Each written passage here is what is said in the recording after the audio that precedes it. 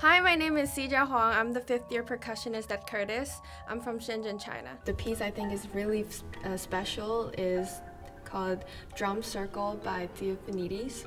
Here you can see it's one of the setups I have for the drum circle.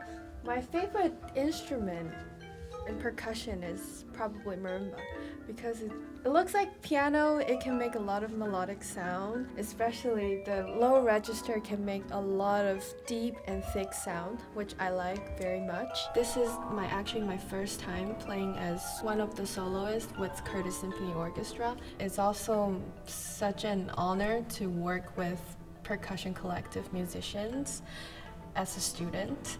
So that's also a very fun piece that I'm really excited to play.